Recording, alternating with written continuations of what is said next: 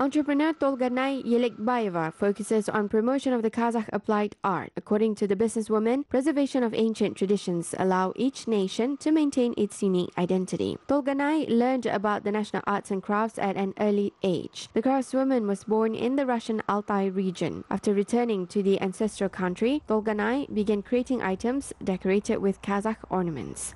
Киіз үйді көрдім мысалы, енді есіме сақтаған келінен киіз үйдің ішіндегі бұйымдардың барлығын көріп жүрмін. Соны тігіп жасап отырған адамның I have seen a yurt and its interior since childhood, and it fascinated me. The yurt's design depends on the skill and aesthetic taste of a certain person. The Kazakh ornaments are eternal. The ornaments reveal the craftsperson's inner spiritual world. There are proportions, geometric accuracy, and patterns that are always preserved.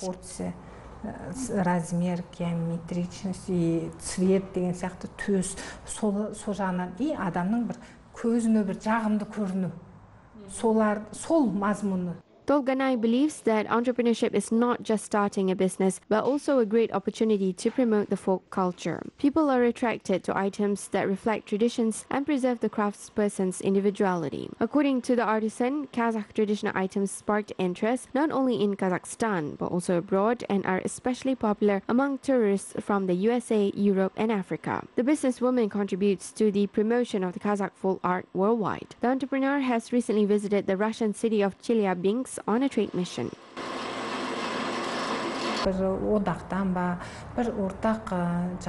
I wish there was a shopping center in the shape of a yurt where tourists could spend time. They would be greeted with barsaks and shop for clothes and traditional instruments. I hope that such a shopping center will be built here soon. I would like to wish every family in Kazakhstan to have their own yurt house and a business.